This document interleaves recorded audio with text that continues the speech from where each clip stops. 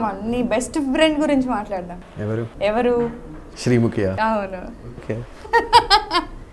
కలిసావా?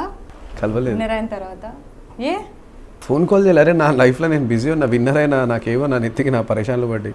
హౌస్లో డేటింగ్ విషయాన్ని ఎందుకు ప్రస్తావించావు అని అమ్మాయి అడుగుతుంది. అదే నాతో ఎందుకు ప్రస్తావించావా నేను అడుగుతున్నాను. అది ప్రశ్న. ఖతర్నాక్ పోరి పిల్లనే అనిపించింది జాఫర్ భయ్.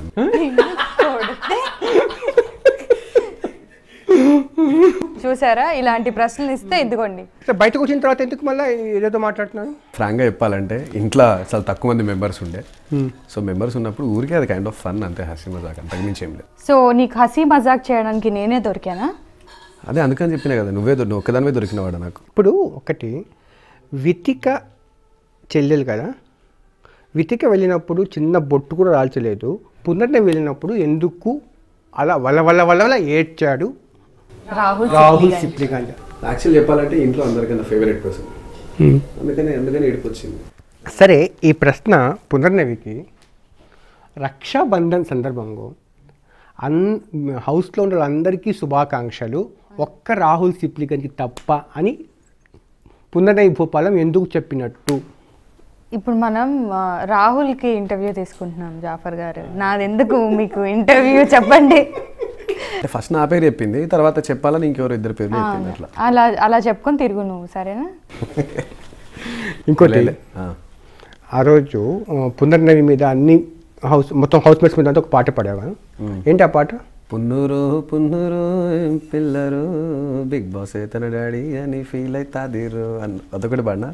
పున్ను దాని పేరు పిచ్చి లేచినట్టేరు మోనార్క్ అవుతుందిరు పొంగి పగల కొడుతుందిరు పున్ను దాని పేరు అని పాడ. పునర్నవి మీరు పాడారు కదా పాట? వచ్చిండే కోతిగాడే అక్కడి నుంచే స్టార్ట్ అయ్యేది. సైకో అన్నాడే, నా రింగ్ సైజ్ అడిగాడే, చాయ్ అన్నాడే, చంపుకు తిన్నాడే.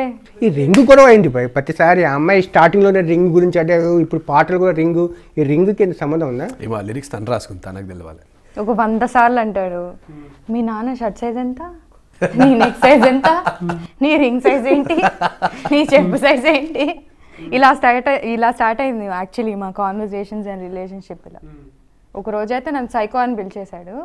అప్పుడు నేను చాలా ఫీల్ అయ్యి ఎందుకు నన్ను పిలిచావని అడిగాను జాఫర్ గారు. అవును, జైలు దగ్గర ఎందుకు అంత సీరియస్ అయ్యారు రాహుల్ మీద? అప్పుడు జైల్లో ఉన్నప్పుడు రాహుల్ చాలా తిక్కగా బిహేవ్ చేశాడు నాతో.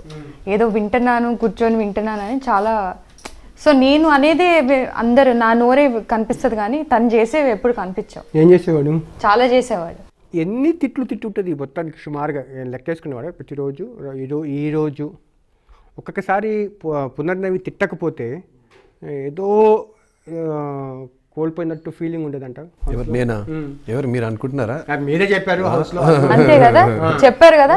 పునర్నవి ఈరోజు తిట్టలేదు ఎలాగో ఉంది నాకు అని చెప్పి. అయినా కూడా తిట్టించుకుంటాడు, కావాలని ఇరిటేట్ చేస్తాడు కొన్నిసార్లు. అయితే అది వాస్తవమే కదా రాహుల్? కాదు, అది నేను ఎందుకు ఇరిటేట్ చేస్తాను? నువ్వు ఇరిటేట్ అవ్వకముందే నువ్వు ఇరిటేట్ అయిపోతుండే. అంటే పునర్నవి తిడుతుంటే ఎట్లా అనిపిస్తుంటే అంటే ఎవరో మన అనే ఫీలింగ్ అనిపిస్తున్నారు. నిజం చెప్తున్నా. ఎందుకంటే మిగతా తిడితే అసూయ, కోపం, కక్ష, కార్పణ్యం. మిగతా వాళ్ళంటే చెప్పేది తినండి, ఫస్ట్ ఆగండి. అయితే మా శ్రీముఖి తిడితే అంత కోపము, అక్కడ మన అనే ఫీలింగ్ ఉండకపోతుండే. అది శ్రీముఖికే 110%. అది మీరు అందరు చూసారు, జనాలు చూసారు. This is Abhinav Gomatam. Hello, Nenu Avantika Mishra. Hello, this is Tarun Bhaskar. Please subscribe to TV5 Tollywood. Please subscribe to TV5 Tollywood. Please subscribe to TV5 Tollywood.